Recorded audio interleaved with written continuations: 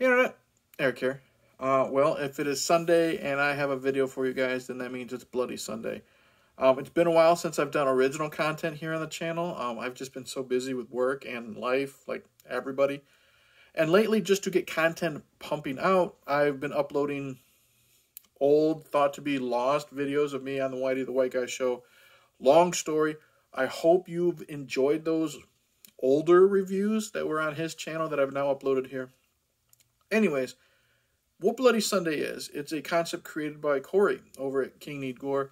And what it is you take a death from a movie, TV show, any type of medium, make a video about it. That's it.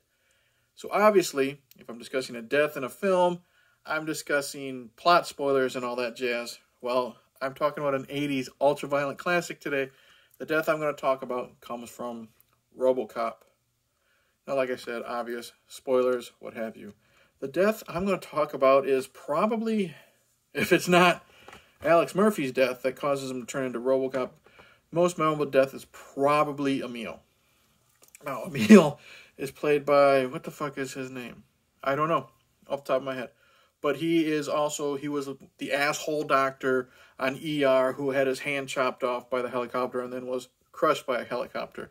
Well, Emil is one of the, not necessarily gang members, but one of the villains that kills Alex Murphy in the beginning of the movie and causes him to become Robocop. And this is the climax of the film. Robocop has taken out every single one of Clarence Boddicker's whatever, his crew. And Emil, behind the wheel of a van, they're at a not really a construction site, but like an abandoned warehouse, boiler room, Freddy Krueger type looking place. And he's in a van, behind the wheel of a van, chasing after, he's going to run over Robocop. And Robocop looks cool. I always thought he looked cool when he doesn't have the visor on. Just weird look, the face stretched, the skin and all that. Anyways, he's going to run over Robocop, and Robocop literally just goes, whoop, like out of the way, like, like a bull with the red cape or whatever. And Emil crashes into this huge fucking vat, I guess you would say. It's covered of toxic waste because it's Detroit in fucking 1986 or whatever this was, because you just had to have that there in Detroit. And what's really cool is you see the back of the van open up and all this toxic waste and gunk and disgusting like water pours out, and then you see Emil just kind of roll out.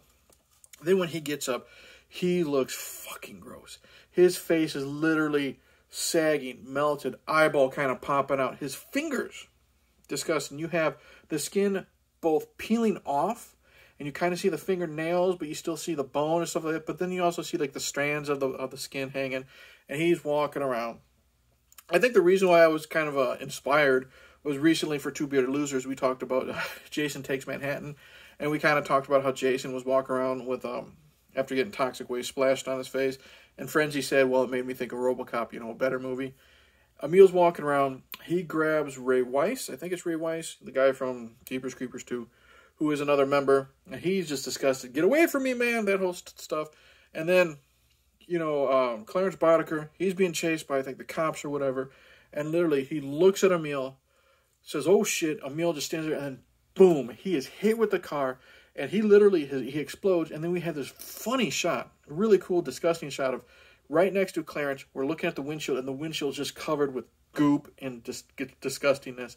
And I read, apparently what they did is they filled balloons up with anything left over from catering, rotten, food that was, in the trash, soup, vegetables, and they literally filled it up with the balloons and they threw it at the windshield. So you got that disgusting, nasty brown liquid.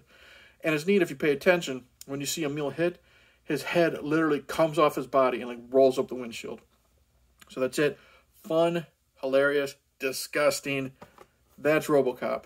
That's my death for Bloody Sunday. Feel free to join, participate, do it however you want. No commitment. Obviously, it's fucking YouTube. But that's it. Thank you for watching. Like and subscribe. Click the bell. Comment below. Is this your favorite death or the most memorable death in Robocop? Do you have a different one? All that jazz. Feel free to participate. I'm going to try my best to try my best to pump out new content for you. Got a couple things planned. We're getting back into the Phantasm series. Got a couple unboxings for you finally. That's it. Cheers.